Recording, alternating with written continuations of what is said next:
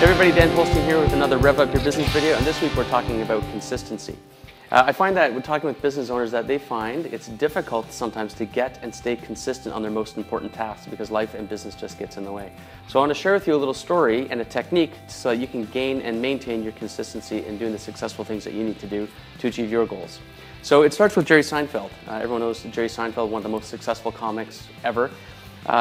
He was going on a TV show, and there's a young up-and-coming comic that was in the green room before going on set and was asking about how did you become so successful. And in Jerry's way, he said, "I just don't break the chain."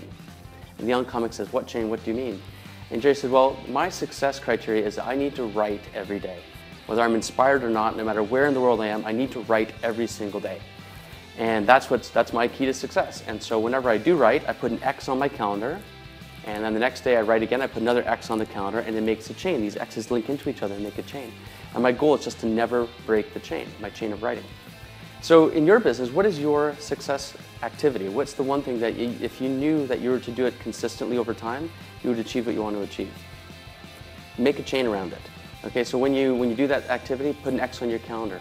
Even if it's monthly, daily, weekly, hourly, the frequency doesn't really matter, but just block the time to do that successful activity and commit to it, and make sure that you protect that time as well. Okay, so there could be things that are going to try to get in the way of it.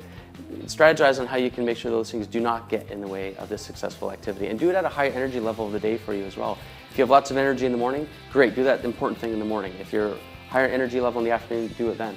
But don't break the chain. Okay, so that's it for this week. Just don't break your Seinfeld chain on the important things that you need to do in your business to achieve your success.